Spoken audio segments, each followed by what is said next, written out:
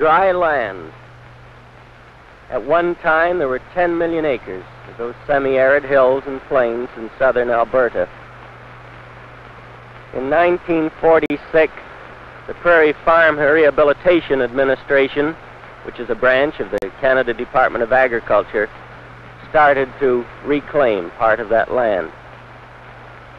This is Julian Biggs speaking from the St. Mary's Dam project just south of Lethbridge in Alberta.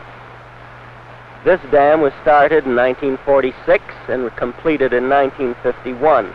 This dam, which is half a mile long and built entirely of earth and stone, stores enough water to service 235,000 acres of arid land. The lake itself is 18 miles in length and 175 feet deep.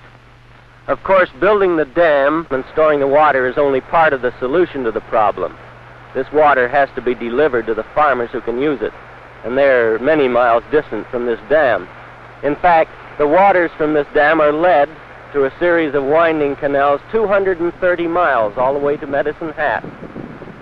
They start their long journey just around the corner from the sluiceway here in what is called the Irrigation Tunnel.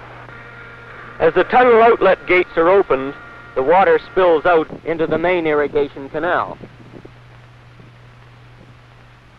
Along these main canals are a series of falls called drops.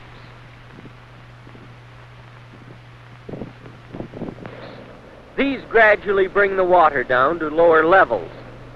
The change in level, for instance, between St. Mary's Dam and Medicine Hat is 1,300 feet. That's 8 times the height of Niagara Falls.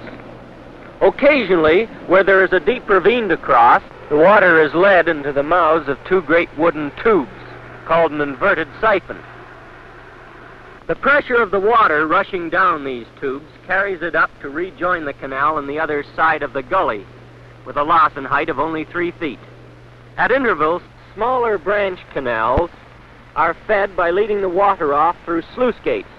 The man who operates the sluice gates is called a ditch rider, and he governs the flow of water down into the smaller canals which lead into the farming districts. From these smaller canals, the farmers can draw off the water as they need it. It's up to the farmers to maintain the ditches on their own property and see that the water gets to their crops. To do this, they just dig a furrow down through the field they want to irrigate, stick in a little canvas portable dam, then knock a hole in the wall of the ditch and let the water off into the crops. One of the men who buys water from this project is Mr. Steve Holden. Mr. Holden, how long have you been in this area? 35 years, Julian. What was it like around here before you had all this water to play with?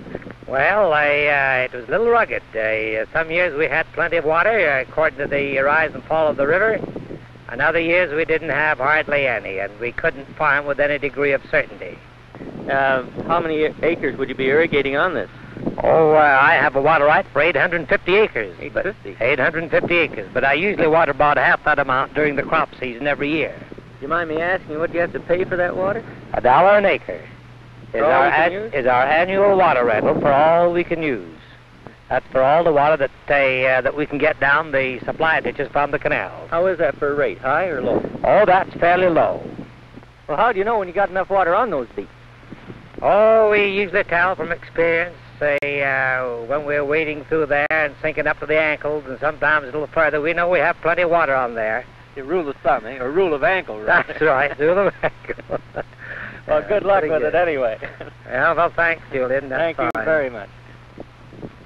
This is Julian Biggs speaking from Southern Alberta, where we've been visiting the St. Mary's River Irrigation Project.